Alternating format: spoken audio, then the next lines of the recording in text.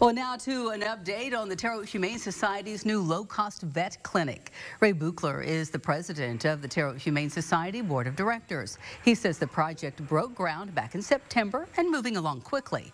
The facility is now under roof. The framing is finished. He adds the next step going to be for some of the utilities to be run next week and then drywall going up soon.